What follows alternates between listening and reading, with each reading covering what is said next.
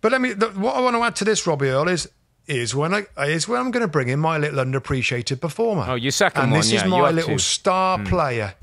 Yeah, well, the other one was runner-up. This is my winner, and he's a little player that I couldn't love anymore.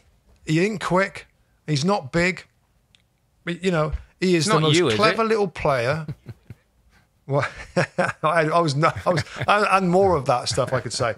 Pascal Gross is one of my favourite players in the league. Pascal Gross gets my underappreciated.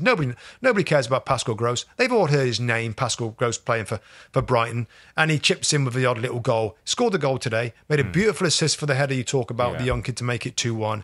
And I would implore people to, when they see Brighton play, just watch how he plays. He's got these clever little turns and tricks that fool everybody. And he ain't got no pace to get away from people, but he creates a little bit of space and makes good things happen.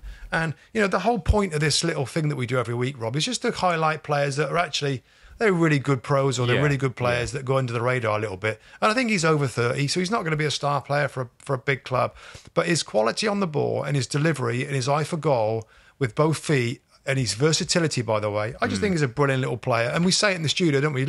We laugh about it because I like him as a player. And I'm like, there he is. Look at Pascal Gross. He'll play he'll do a clever little fake, a little Cruyff turn, and I just think he's a brilliant little player. And I think there's any time to mention him, it's today when he scores a goal and he makes an assist with his left foot, dinks it to the back post. I think he's a brilliant little player, and I think he's somebody that people should watch out for. When I know the young players get the headlines at this club, and there's some future stars there even now. But Pascal Gross is still an important part of this team. So there you go. It's a good chat, mate. And I tell you what, when we sat down with De Zerbi in the Summit, that Premier Summer Series tournament, he spoke about Pascal Gross and said, there's a great manager in the making in him. Said he's got a brilliant understanding of the game. Right. He says we sit down and talk tactics, and he challenges me and all that. So really interesting. He's obviously a thinker as well, and one of those that may end up on the staff at Brighton one day. So yeah, good shout. Yeah. Pascal Gross, Muste's underappreciated performer of the week.